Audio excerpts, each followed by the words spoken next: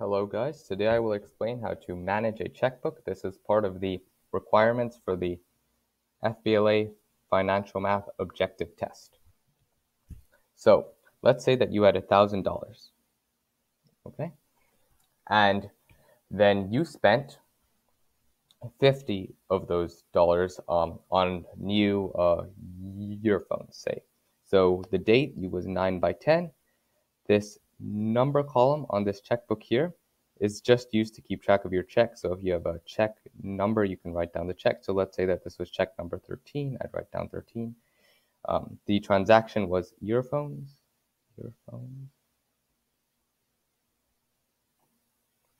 And the withdrawal was $50. So 50.0, this is where the decimal point goes.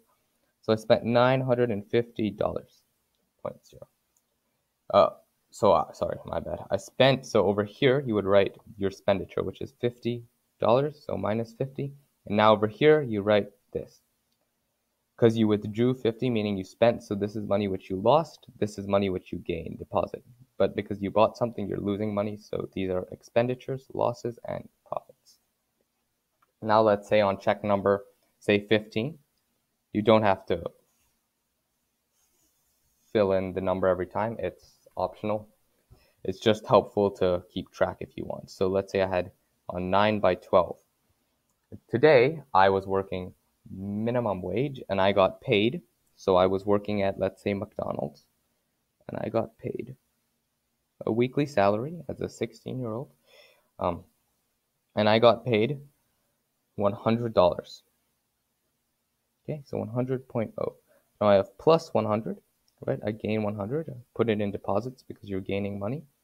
So now I have, over here, I'd write the final number, so $1,050. And there. Now, let's do one more just so that we can really be comfortable with this. Let's say I bought food for my family. So this is, say, check number 17. And then I have 9/15, Uber Eats. I ordered food online.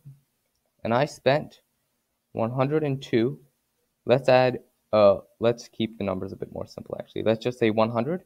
Then let's add a decimal over here. Let's say $100.5.